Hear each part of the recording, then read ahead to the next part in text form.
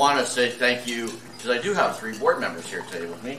Dale's here, Emily Leneveau, who is our president of our board of directors, and Hardik Patel. Put your hand up, Hardik. Everybody knows Hardik. He's at every event. We were just trying to figure out if he's got a clone somewhere, because he's everywhere. And so I want to thank my board members for attending today.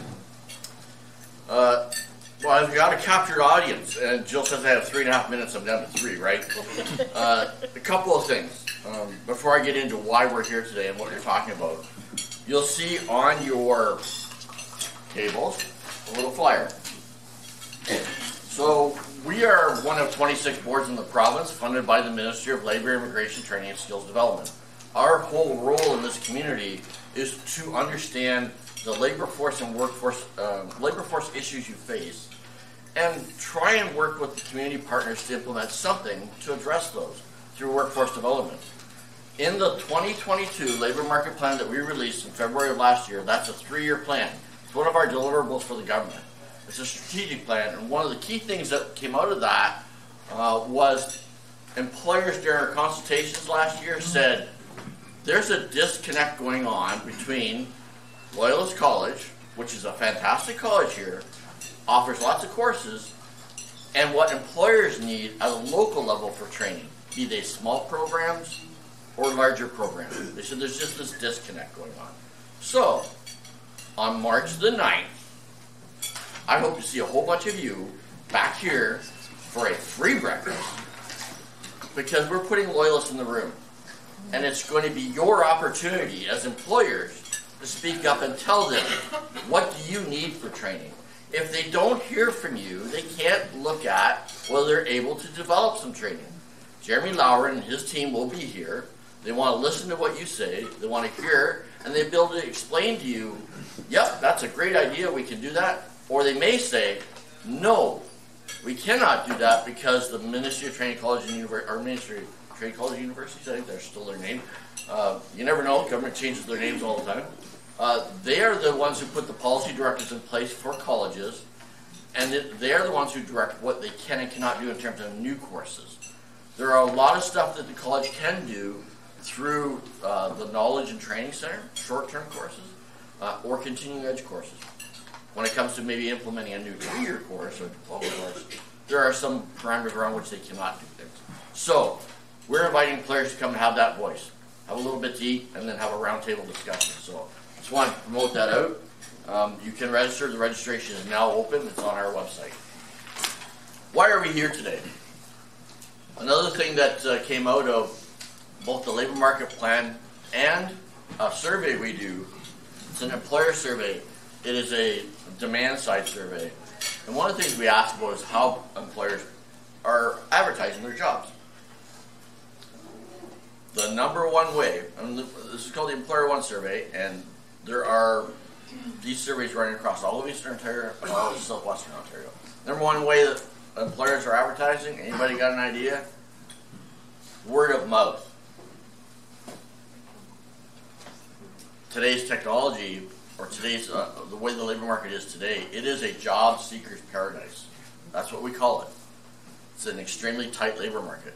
If you rely on word of mouth, or putting a sign in front of your plant or your company or something like that, or putting a sign in your window, you are up against a huge market of people, job seekers, who have moved to technology, and they're using technology.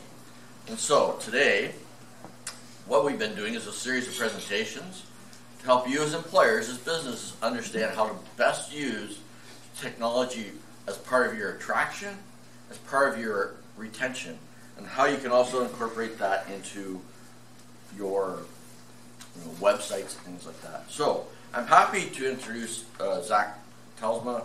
He is the owner of Lure Marketing, and he'll be discussing the importance of corporate culture and social media outreach through that it can be used to attract and retain employees, promote job opportunities, and promote your business. So without further ado, Zach, it's all yours. You're good. So thanks everyone for coming out. As Brad mentioned, we've got sort of 2 semi-related subjects we're talking about, and that is, corporate culture, why it's important in recruiting and retaining employees, and also social media, why you should be using it, and again, how you can use it for recruitment. The first thing we're going to talk about is what actually is company culture or corporate culture, you'll hear it. It's defined as the shared values, goals, attributes, and practices that characterize an organization. You can also think of it as a shared ethos of an organization. So basically, how people feel about the work they're doing, the values of the company, where the company is going, and what part of it they're kind of playing. It's also important to know that whether or not you're actively managing your corporate culture or not, it's happening. It happens regardless of whether you're actively involved in it or not. So you better be actively involved in it so it can be the way you want it to be, rather than just kind of how it ends up. So what contributes to the company culture? This isn't a complete list, but it's a few of kind of your main, I guess, points. The one is the company vision. So Airbnb's create a world where anyone can belong everywhere. Just kind of sets the tone, what you're looking to achieve with the company. Then you have company values. So these would be, do you believe in quality? Do you believe in value? Do you believe in, supporting local? Those types of things. The company size and structure. So you can imagine the culture at a startup with 2 or 3 employees is going to be much different than one with several hundred employees, let's say. The working environment. Are you all working together in an office? Are there people out on the road? Is there, people working remotely? That kind of thing. How the employers or management interact with employees, how employees interact with each other, and also how they interact with customer or clients, and how customers or clients interact with employees. All that will contribute to the company culture. The next thing I want to talk about is a phenomenon that's been known as the Great Resignation. It started in 2021. It's still somewhat happening today. And it's basically the mass exodus of professionals from traditional workplaces. Started, not at the start of the pandemic, but around 2021. So let's say sort of spring 2021 to more or less today. And in that time, just under 50 million people in the United States quit their job, and about a quarter of Canadians have switched careers. And that's, again, since about a year and a half. The prevailing theory is that many people just had epiphanies, work-life balance kind of things. They weren't doing what they thought they'd be doing. In the pandemic, we all had a lot of time to sit and think. And a lot of people thought and figured, well, it's time to change careers. I'm not doing what I want to be doing. Or maybe I'm in the right industry, but maybe the company's not the right fit, or whatever the case may be. They want to move closer to home. And so, right around a quarter of the workforce has changed jobs because of that. So why is company culture important in that sort of a context?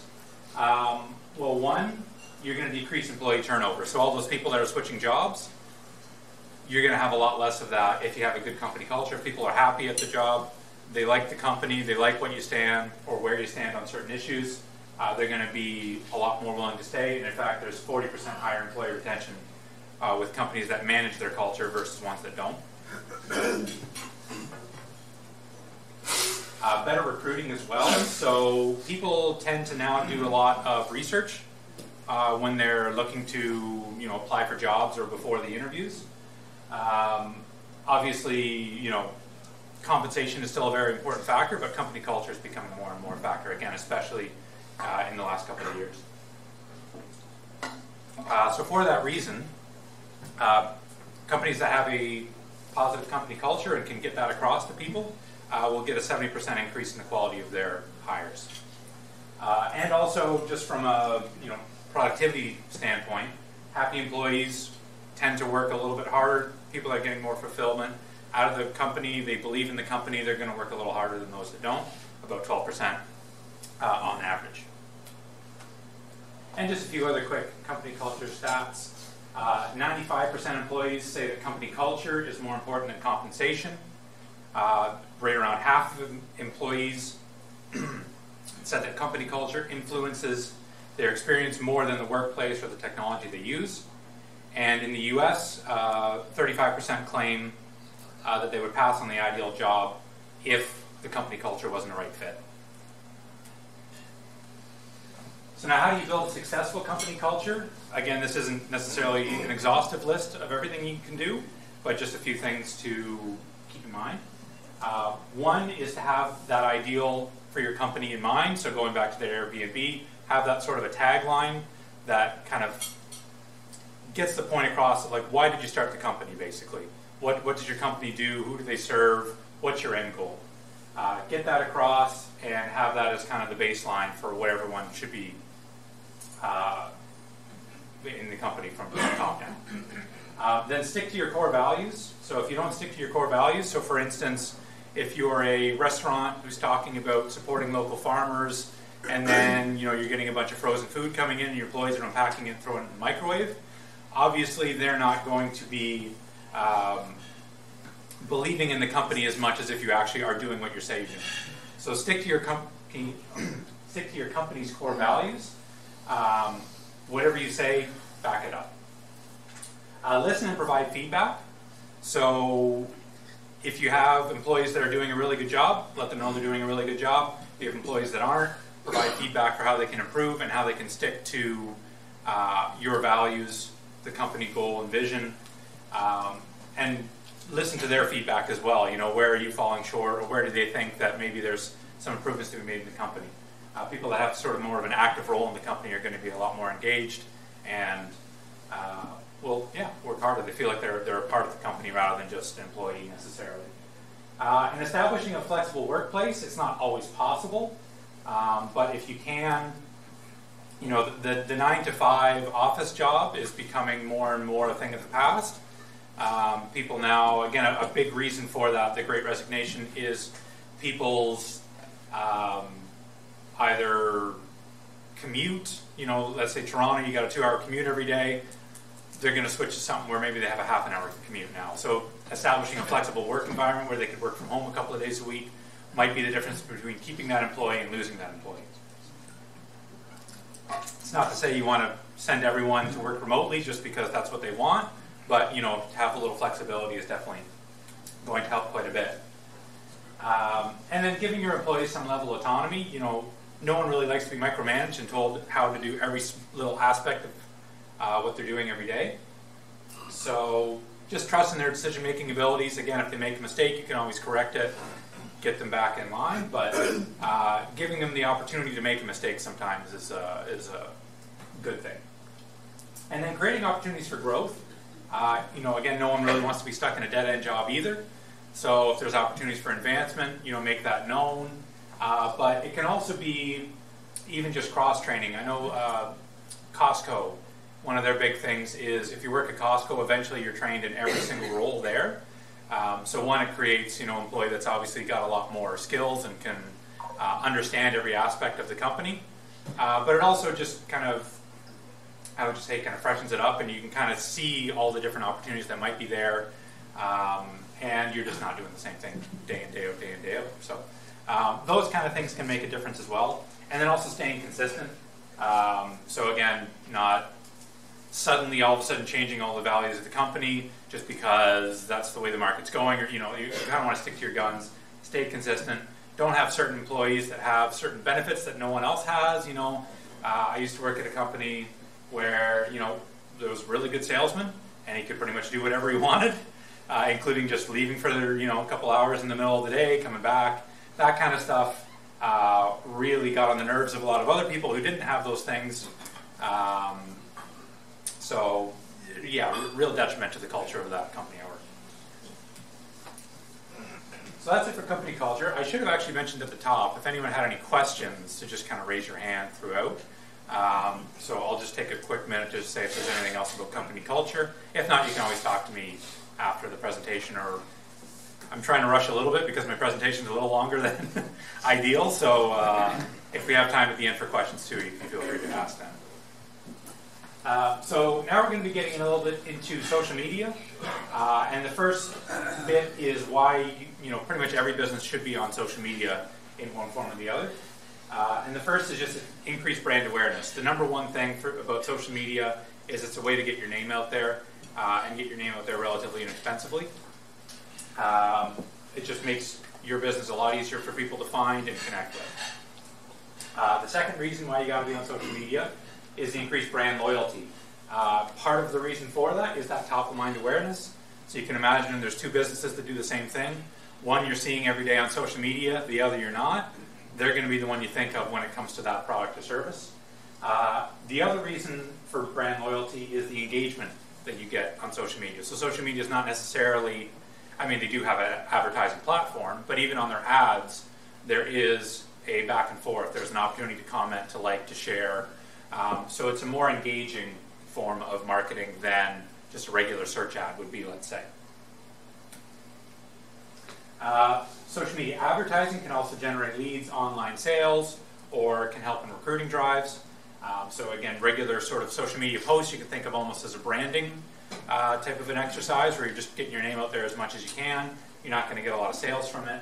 But with some targeted social media ads, you can promote an online store. You can get people to sign up for events. You can get people to, fill out a job application form on your website. Social media also gives job seekers a glimpse behind your business culture. So again, as we mentioned in the culture section, a lot of people now, and Brad actually alluded to that as well, a lot of people now are using technology when they're doing either looking for jobs or just kind of seeing what's out there. And social media is one of the big things you're going to use. Your website and your social media are going to be the two things that are really accessible for anyone. And your website is going to be really good for people getting an idea of kind of what you do, maybe how current you are with technology, the size of the business, those sort of basic things. And you can talk about your company culture in there. But social media is really where you're going to be able to show it off because you can give real world examples of, again, let's say go back to that restaurant example, going to a farm locally, sourcing some ingredients, getting it into the restaurant, showing off some unique things that you do. It's a lot easier on social media than it is on your website to get that across. And the last reason is simply that people are there every day. So a lot of people think of social media as sort of a young person's thing, but that's no longer the case. Facebook, I believe now people 65 plus, there are about 2/3 of them are on Facebook. So literally everyone's on Facebook, if nothing else. 74% of the world's internet users are active on at least one of them. So it's not just the 20, 30-year-olds, not just students, it's everyone. So I have it right there actually. So even as of 2016, so it's even more now. 72% of people between the age of 50 and 64, and 62% of people over the age of 65 are active. So not just have a Facebook profile, but are actively on at least once a month. So now this kind of leads us to what you should post. And this is the number one thing when people are starting a social media venture that they just don't know what to do. Okay, I'm going to post. Okay, I'll just take a photo of a product and post that kind of thing. So you can absolutely do that, but you really want to be focusing on value when you're posting. So you want to post things which are going to bring some sort of a value to whoever's looking at it. Now, value can be many different things. It can be teaching someone something they might not have known about the business or your industry. It could be just simply making them laugh. Different things are going to provide value in different ways. But in general, you're going to want to try and stick to what they call the 80-20 rule, which is 80% of your posts should be value-based, 20% should be promotion. That's not necessarily a hard and fast rule. It's a good place to start. You can kind of, through yourself and the engagement with your post over time, see maybe you can do a little more or a little less promotion. I will look, though, to give you a little bit more concrete ideas, let's say, when it comes to social media posts. So the one is showing off your core values using real-world examples. So again, going back to the company culture, what does your company believe in? What are your values? Get those across in your posts. So, if you notice something, again, going back to that restaurant example, that same thing, you're out at a farm, you're grabbing a few things, take a photo of that. Hey, we're out here, we're promoting small business, we're promoting local farmers. Just practice what you preach, basically. The other thing is develop a brand personality and stick to it. So the brand personality is the same as a person's personality. Basically, you can describe them the same. Every brand is going to have a personality, whether it's fun, edgy, creative, or it's more serious and professional. You're going to want to think of, if your business was a person, what would that person's personality be? Write those down and have that in mind when you're doing your posts. And this is true of not just social media, but any sort of marketing that you're doing. It should all be coming from a consistent voice. It can be a little jarring, sometimes if you have these super professional posts, and then the next post is a meme, where it's like some crazy cat lady kind of meme or something like that. It's kind of like it doesn't feel like it's coming from the same person, and that'll come across. So you don't try to be everything to everyone. Just try to be sort of your ideal to your target market. You also want to give followers a glimpse behind the scenes of your business. So what's it like to run your business? What are your employees like? Again, this is kind of getting a little bit of the company culture across, meeting, learning more about the employees. People like doing business with people. So if you can show off that sort of human element and sort of the behind the scenes, those types of posts usually do pretty well. And again, for recruiting, can help quite a bit. Highlighting new products and services. So a lot of people think that you need to be sort of hard selling everything on social media or marketing in general. That's not always the case. Social media is really good for again, more engagement type posts, so you can do more of a getting your passion for your business across. So kind of two examples. If I'm selling this computer, a hard sell would be, here's a new computer, it's great, here are the specs, here's the price, we only have 10 left, come on and get them. The other way to do that is more, hey, look at this great computer, here's why I'm really excited about it, here's why I decided to carry it, it's got all these great features, if you want to come out and try it, we've got one, running in the showroom. So you're promoting it, you're getting the same sort of information across in terms of the features, but you're not feeling like you're an advertisement, you're feeling like it's more of, again, this is why I'm so excited about what I do. And that's what you kind of want to get across on social media. Also, you're going to want to show involvement in community.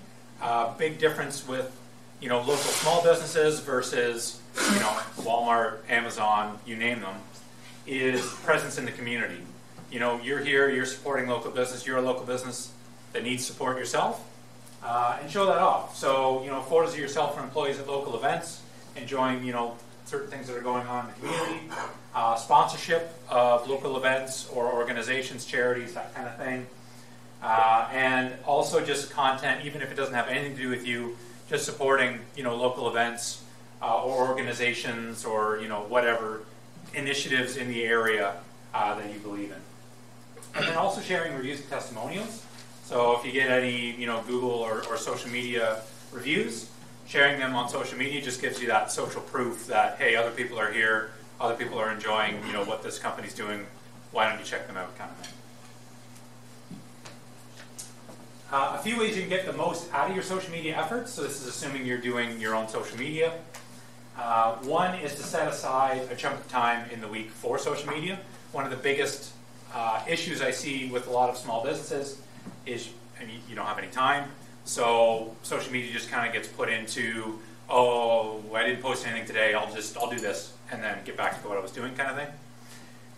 A much better way of doing it, it's going to save you time and it's going to get you a lot better posts, is to set aside 2-3 hours, whatever, one time per week, shut off everything else, focus on social media.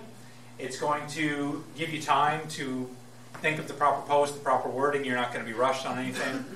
It'll also, there are scheduling tools I should mention, so you don't have to post all of this at once. You'll have scheduling tools that'll let you, post them evenly through the week.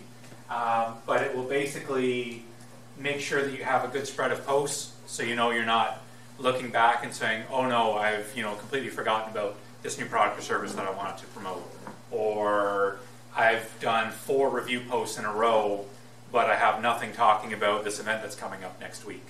So it just lets you kind of plan everything out a lot better and make sure that you have a good spread of posts and that you're getting to everything you want to get to. To help you with that, developing a social media calendar that you can plan out, at least in vague detail, 6-8 weeks of posts. Even again, something as simple as, I know I have this event coming up in 3 weeks, I'm going to put a post a week before that to promote it. Or I want to do a video about this certain thing, I'm going to remind myself, okay, in 2 weeks I got to do this video, so I'm going to put a post there.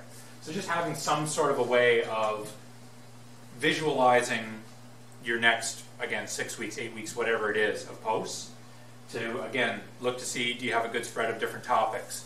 Are you getting, maybe photos and videos, good spread of those? What do you need for these posts coming up? So it's not a last minute thing where you're, oh, I forgot to take a photo of that.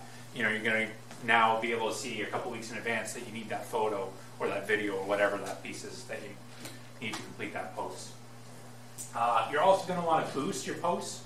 Boosting, just the term that Meta, so Facebook, Instagram, uses for sort of a basic ad for a post. Social media is no longer free, I would say. I mean, you can do it for free, but the difference between doing no promotion and doing $50 worth of promotion a month is, in some cases, 5, 6, 7,000 more people reached. So you're spending all this time, and if you have a few hundred people that follow your page, or even let's say 1,000 people that follow your page, you're doing a couple posts a week, 3-4 posts per week maybe, and you're getting a couple thousand people a month to see those posts for $50. If you can get that up to 6,000 or 7,000 people, triple the results. It's one, very reasonable. That's a very reasonable goal to have for that. And two, you're kind of justifying all that time you're putting into the social media. And again, for $50, it's kind of a no-brainer. Now, when it comes to advertising, though, it's also very easy to waste a lot of money.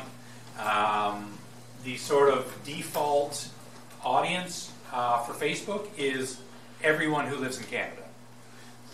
I really doubt that anyone in this room is really marketing to everyone that lives in Canada. So you're going to want to pay close attention to that targeting and narrow it down to what your ideal audience would be. And then you're also going to want to track your results. So rather than just sort of blindly advertising and trying different posts, you're going to want to look at the results of those posts to see which ones are getting the most engagement, which ones are getting the most reach, and continue on boosting those types of posts versus other ones that aren't doing as well. And you can even see things within Facebook, at least, broken down by age range, gender, location, so you can see maybe certain, again, age ranges are responding to certain things, or certain genders are responding to certain things that you can then use to, again, just create more effective ads for those subsets of your target audience. So the social media ad platforms give you, how many people you reached, how many people you engaged, how many people clicked through to your website, but you don't really get anything once they got to your website, what happened. That's where Google Analytics comes in. It's a free tool that you can use on your website where you basically just log in. You can see, okay, I got 1,000 people on my website this month. Where did they come from? How long did they stay? What pages did they view? And if you get really good, you can even do some extra tracking on there to how many people, if you have an online store, bought something. If you don't, how many people filled out a form or called you or emailed you from your website. So all those sorts of things are trackable, and will just give you that extra layer of, okay, I'm getting all this engagement, all this traffic from social media, but what's it actually getting me? Am I getting people contacting me? Am I getting just people that go on the website and immediately leave? What's useful traffic and what isn't? And then A/B testing is also something which is quite easy to do. It's also known as split testing, and it's basically taking the same ad and doing two versions of it, usually with a different photo. So same text. This could be, again, if you're posting promoting a social media post, you can do the same thing, just post it twice, two different photos. See which photo people are responding to more.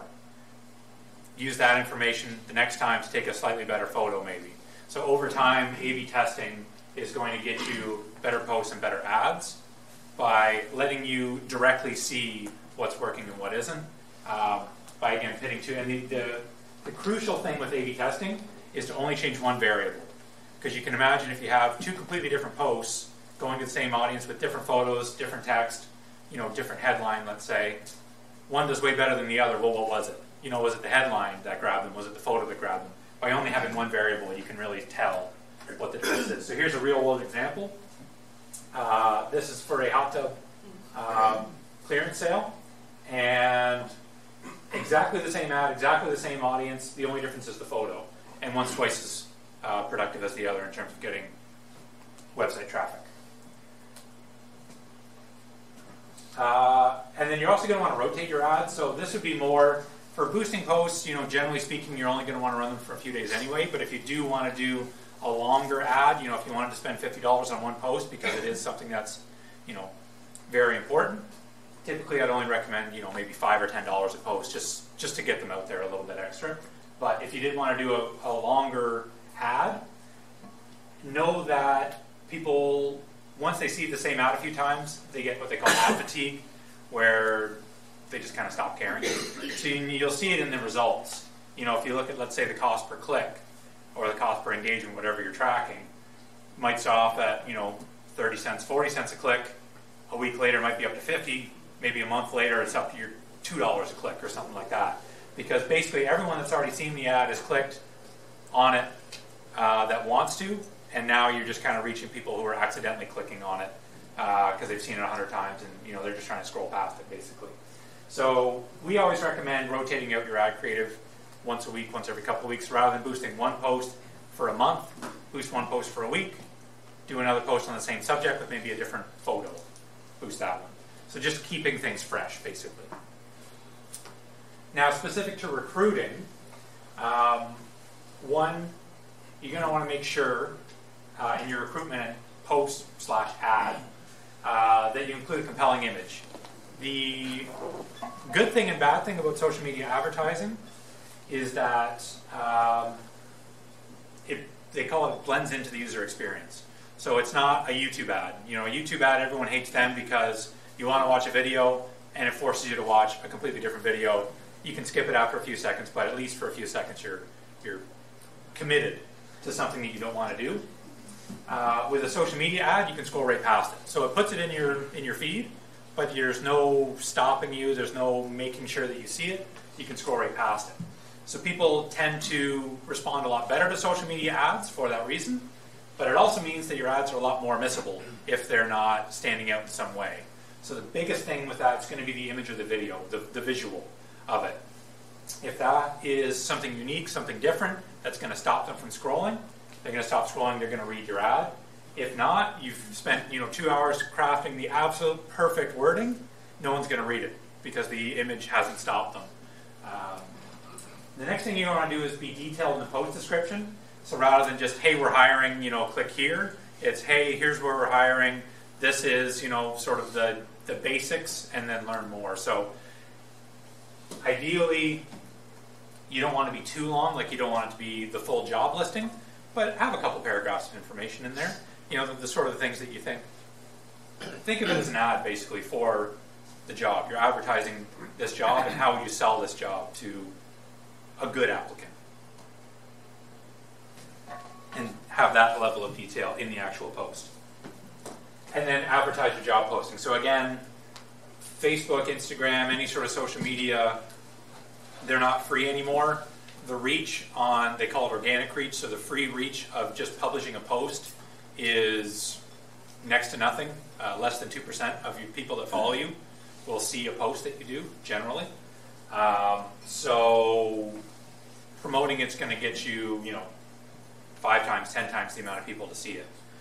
The other nice thing about social media advertising that this will kind of lead into is sharing. So if I advertise something, if I see an ad and I like it, I comment it, I share it, anything like that, people who follow me are going to see that, and the advertiser isn't going to pay for those additional views. So there can be, not only are you getting, a few, let's say 1,000 people see it that you're paying for on the ad, you might get another 1,000 people that see it based on likes and comments. And typically on job postings, you will get at least some engagement, more so than others. People will tag people they know that are looking for jobs, or they'll share it with people because they know, again, people in their network are looking. So you generally do get a little bit of that sort of free engagement as well. Note, though, that you will have to, on Facebook and Instagram at least, denote that it is an employment ad. They have a special category section when you go to do the ad, just a little toggle switch, and you have to put in that it's an employment ad or it will get rejected. Basically, what happens when you put it under as an employment ad is you can't age restrict it or gender restrict it. So it has to be available to everyone. And closing up, hopefully I didn't go too over time. Good, okay, perfect. I'm from Lure Marketing. We are a digital marketing company. We do everything in terms of website development, digital marketing. That could be social media, could be SEO, digital ads. If you need complete social media management or just some help, getting a job advertised, we can help you. We do have customized social media guides and one-on-one training as well. If you have an employee or yourself that you want to just get trained on social media and do it yourself, that is an option as well. Yeah, I guess that's it. If there's any questions, now's the time. If not, I guess I'll need a little time to unpack here that you can come up and talk to me as well. Anybody have any questions? Of course, I'm going to comment. I'm going to get the conversation rolling in this room. So, many of the people in this room are probably wondering, or they're thinking, how am I going to use this? What good is this for me? What's it going to do for me? All these questions going in there, as I know there is. And how am I going to find the time to do that? I want to give a couple examples of some businesses that are local that took their Instagram and how their business just exploded because of their Instagram and how they did it right. My first one is XXL Scrunchy. I can't not talk about them. The young woman that ran this company had basically a few followers off her Instagram, and what she wound up doing, somebody said, why don't you try adding some TikTok to that? Everybody knows this is the rage. So she did. She started doing some TikTok around her scrunchies, around how they're making them, some of the culture of the company, a number of things. She went and right now, as of today, has 116,000 followers on her Instagram. That's generating huge business for her now. She's been able to expand from a tiny little spot to a large location, bigger warehouse, hiring staff, which she had to use Instagram to help hire. And now she's selling product worldwide. That's a local, small, single-owner business, startup, that's done that. So that's a great example of how you can do that. Another great example, and everybody knows this place, Delia May Farms.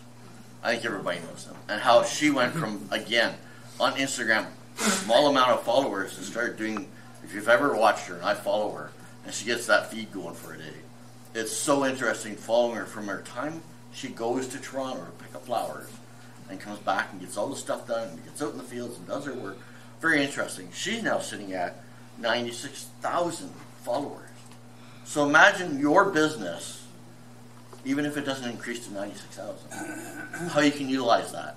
My own business that I own, Dale mentioned I own a business, and I'm not going to say what it is. You can ask me later. But, we took Instagram and started using it last year. Beginning of the year, I had 38 followers. I'm now just shy of 400 followers on our business. And those are all local followers for the most part. So that helps us increase our business profile as well. And then the last company I want to talk to about is something called the Machining Center, a niche manufacturer who has Instagram. He decided he wanted to use Instagram for trying to connect with companies across North America that they could, try and sell their products to or get as new customers. He wound up using it actually for hiring, for attraction and retention. He wound up hiring co-op students, local co-op students who won Skills Ontario competition, and how he learned about it was through Instagram. He wound up hiring staff through Instagram. So social media platform, I'm adamant about this, and I thank Zach for sharing some of this. There's a lot that you can do with your company, from hiring and retention to promoting your company through these social media platforms. We have some great local businesses that are examples. Thanks. Great. Thank you.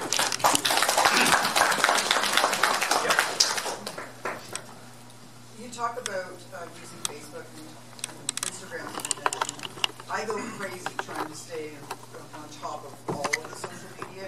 Do you have a specific program like Hootsuite that you would recommend for those of us who are new at all of this and just don't have time to hit all the places? Because, you know, as much as the older folks are joining Facebook, the younger group are leaving Facebook and they're heading to Instagram and TikTok. I am not going to be able to do all of these things and my dog. Right. So, yeah, is there a particular platform that you would recommend? Well, I guess the somewhat good news is since Facebook bought Instagram, you can actually schedule both right in Facebook. So if that's all you're doing, that's all you really need. You don't really need to worry about Hootsuite or a Buffer or anything like that. But outside of that, if you are doing a bunch of other, well, name any other one, Twitter or, like you say, TikTok or something like that, a scheduling tool like that would be helpful for sure. I don't really have much allegiance to any particular one. I use Hootsuite, I use Buffer, but honestly, they're all about the same. So whoever's got a deal, I guess, whoever can get it to you the cheapest, they all basically have the same thing. Yep. What's the optimal frequency to kind of stay active in somebody's feed? It depends a little bit on your audience, I would say. Generally speaking, I wouldn't do less than 3 per week. Like 3 to 5 per week is generally a pretty good number of posts. Depending on your audience, though, and the platform, like Twitter, you might want to do 15 or 20. But oftentimes, you're kind of repeating yourself 2 or 3 times for each post. So you still end up with kind of 5 posts. You're just doing each one 3 times.